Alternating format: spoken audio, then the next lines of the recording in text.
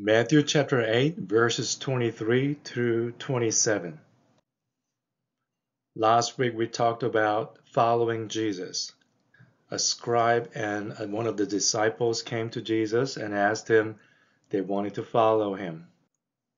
And today we're going to go over the passage regarding Jesus' authority over nature. Even though today's passage starts from verse 23, let's go back to verse 18 from last week. And Jesus said this, He gave orders to depart to the other side of the sea. That was verse 18. And verse 19, that's when a scribe came to Jesus and saying, I'll follow you wherever you go.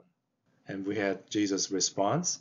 And after that, another person showed up and asked him if he can follow him as well. But Jesus said, Follow me and allow the dead to bury their own dead. Because he was saying that he wanted to bury his father. That was verse 22. Then verse 23 says, when he got into the boat, his disciples followed him. We do not know what happened to a scribe or this disciple in this conversation. But verse 23 says, the disciples followed him. So we see a lot of spectators versus actual disciples who followed Jesus. And right after that, they faced a challenging situation. Verses 24 and 25 says, And behold, there arose a great storm on the sea, so that the boat was being covered with waves. But Jesus himself was asleep. And they came to him, the disciples, and woke him, saying, Save us, Lord, we are perishing. So in the same situation, if you look at the circumstances, Jesus did not really pay too much attention to that, but the disciples did. So two different perspectives. As Christians, what are we going to look at? What are we going to rely on? We have to think about those things. In addition to that, we have application in this passage. Let's take a look at the disciples' background and Jesus' background. As we covered in Matthew chapter 4, some of the disciples were fishermen. So they're supposed to be the ones who are expert in this situation because they're going across the Sea of Galilee. That's where they did their business of being fishermen. So they must have gone through a lot of difficult situations there, but in this occasion, they didn't know what to do. On the other hand, Jesus was introduced as a carpenter's son, so he must be in carpentry. Sometimes we rely on our expertise. Sometimes we rely on our experience, the people that we know. Lessons learned here is we have to always seek God's guidance. So let's take a look at the passage from Jonah and see how normal people react and a believer react in the same situation. A great storm on the sea came upon them so that the ship was about to break up. Then the sailors became afraid, and every man cried to his God. And these are the Gentiles. They're not the Israelites. So they had their own God to worship. So every one of them somehow had different God to worship. So they have to look for their God and cry to their own gods. And they threw the cargo which was in the ship into the sea to lighten it for them. So they did all they can do to make it easier for them to go through this situation, which we have to do the same thing as a believer. But we have to apply this one to other things. We can say we can just go look for our own resources, the people that we know, people that we trust, or the things that we rely on, our own ability, our own position and power. That's not how we live as Christians. But Jonah had gone below into the hold of the ship, lain down and fallen sound asleep. So this is not the main point of today's passage, so we're going to go to the next bullet point. So the captain approached him and said, How is it that you are sleeping? Get up, call on your God.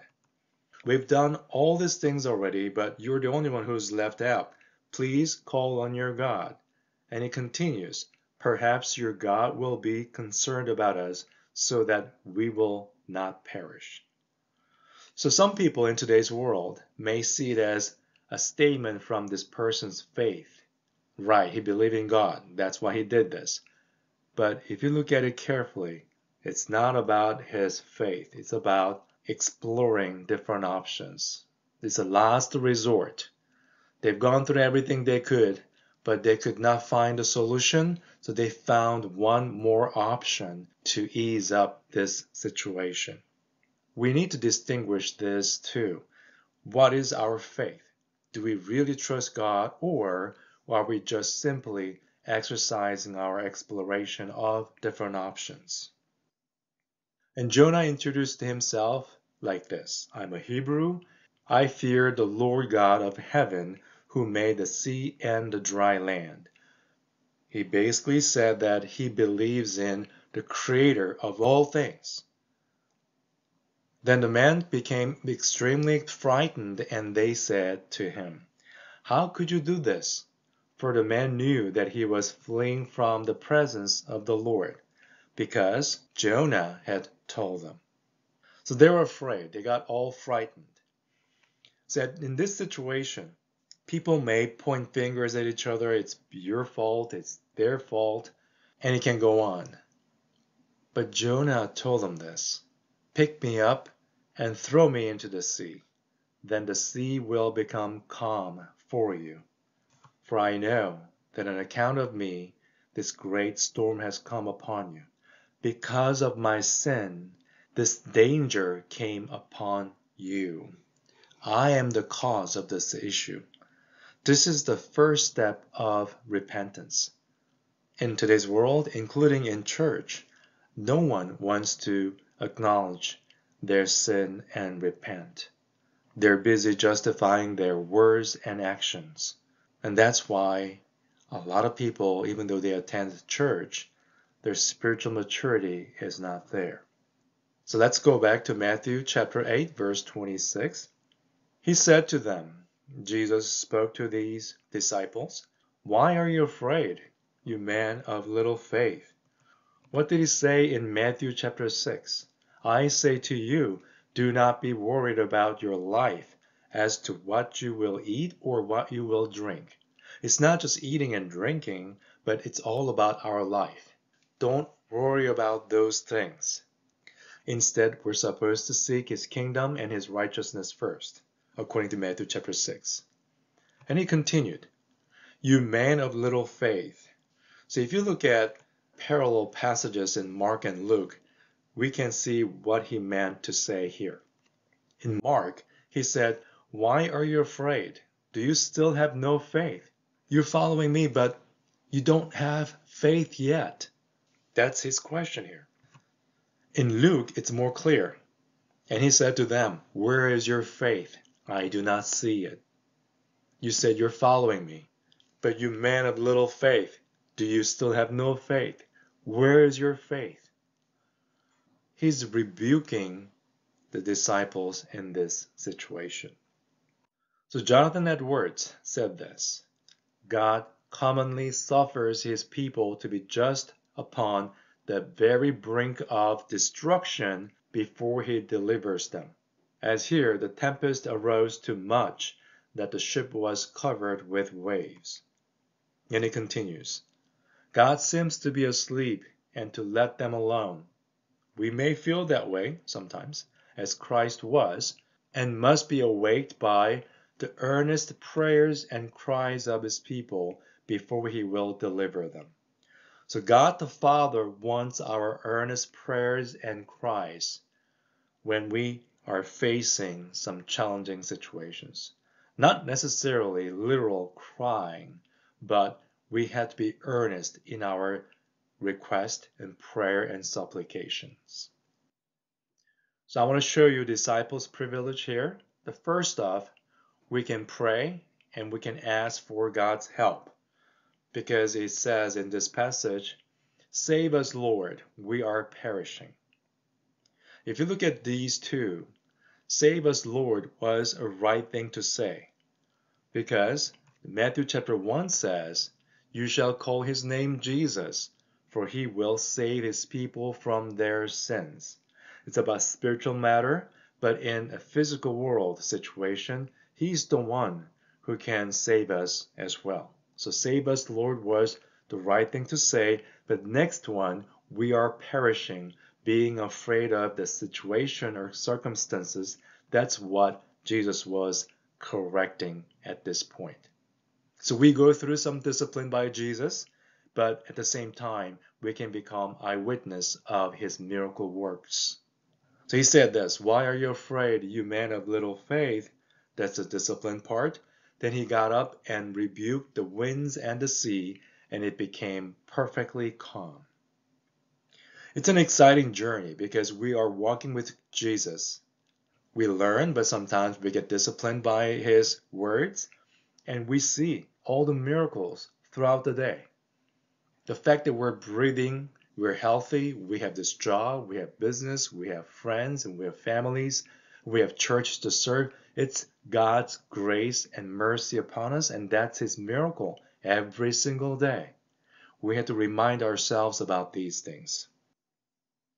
So after that, Matthew chapter 8 verse 28 says, "The men were amazed and said, 'What kind of a man is this?'" If you think about verse 23, his disciples followed him into the boat. But here, the expression changes a little bit. The men were amazed. It doesn't say the disciples were amazed. The fact that they said, "What kind of man is this?" tells us that they may not be the true disciples of Jesus yet. They saw Jesus as a special person, a human being, a man who performs miracles instead of God himself. But if you look at Matthew chapter 14, where Jesus walked on water and Peter as well, the reaction and the following expression is completely different. And those who were in the boat worshipped him, saying, "You are certainly God's Son, only begotten Son, so you are God himself." That's what they were saying. Two different reactions, two different confessions, two different understandings about Jesus Christ here. As Christians, we have to understand that Jesus is God who is walking with us even today. So let's take a look at Isaiah chapter 43. This is a very comforting passage here. "But now thus says the Lord your Creator, O Jacob, and he who formed you, O Israel, do not fear, for I have redeemed you. I have called you by name. You are mine." So the reason why we're not supposed to be fearful about anything is because he have called us by our names. And he said, "You are mine." When it says called you by name, you can replace it with your own name. He called you James. He called you Peter. Individually, he called us. And he's saying that you are mine. So I will take care of you. It continues. We have other things here, but mainly two of them. When you pass through the waters and when you walk through the fire. He said, "Do not fear."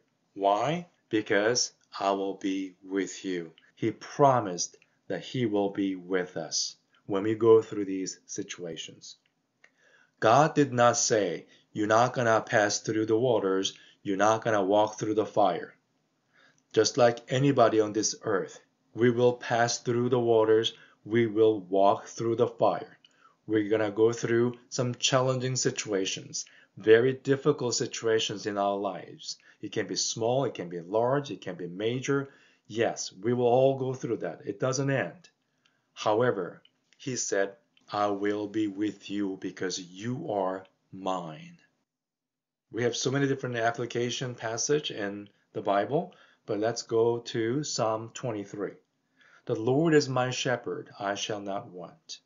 He makes me lie down in green pastures. He leads me beside quiet waters. He restores my soul. He guides me in the paths of righteousness for his name's sake." The first verse says, "The Lord is my shepherd, I shall not want." If you feel like you're lacking something in your life, then you have to think about this. Is the Lord my shepherd? Am I one of those disciples of Christ? Because if the Lord is my shepherd, I shall not want. And let's take a look at another situation. Even if you know that you do not lack anything, the reason for that is because of your wealth, health, and success, then you have to think twice. That's not going to give you true happiness and true satisfaction in your life. The Lord has to be your shepherd. Then and only then you will have a true satisfaction in your life. Let's continue here. Verse 4 says, "Even though I walk through the valley of the shadow of death, I fear no evil, for you are with me, your rod and your staff, they comfort me. Surely goodness and loving kindness will follow me all the days of my life, and I will dwell in the house of the Lord forever." Verse 4 also says the same as Isaiah 43. "Even though I walk through the valley of the shadow of death, I fear no evil, because you are with me." Let's take a look at today's passage. Verse 23 says, "When he got into the boat, his disciples followed him." So, on the boat, who were there? Disciples and Christ. They were together. Jesus was with them. And they somehow missed that point, the disciples on the boat. So we should not miss that main point. As long as Jesus is with us, as long as we know that, as long as we believe in him, as long as we are his disciples, we should not be afraid of anything. Because that's God's promise in Matthew chapter 1. It says, "And they shall call his name Immanuel," which translated means God with us. Jesus is with us. If he is with us, then whom shall we be afraid of? No one. So the conclusion is this from Psalm 62. "My soul waits in silence for God only. From him is my salvation." And the psalmist explained a little more about God being our salvation. He said this, "He only is my rock and my salvation, my stronghold. I shall not be greatly shaken." The last verse is very important too. We may face challenging situations, difficult situations in our lives. We will be shaken, naturally. But he said, "I shall not be greatly shaken." It's going to affect me a little bit, but I shall not be greatly shaken because God is my rock, my salvation, and my stronghold. Because of that, I shall not be greatly shaken. We talked about this wind and storm on this rough sea, the situation the disciples faced. All of us may go through difficult situations. It can be minor, it can be major. We've gone through that already. We are going through that right now, and we will go through those things in the future. But let's always remember, God is our salvation. Even though we may go through stormy sea and difficult situations, our mind has to be at peace. Only reason we can have that peace in our heart is when our Lord is our salvation. So let's take a look at verse 1 from Psalm 62. "My soul awaits in silence." Regardless of the situation outside, regardless of the circumstances that we're going through, we will wait for him in silence. Because from him is my salvation. So if you're going through a great time of your life, then praise the Lord. If you face some difficult situations, please remember God is with all of us and he is our salvation. May God bless you, and I'll see you next Sunday.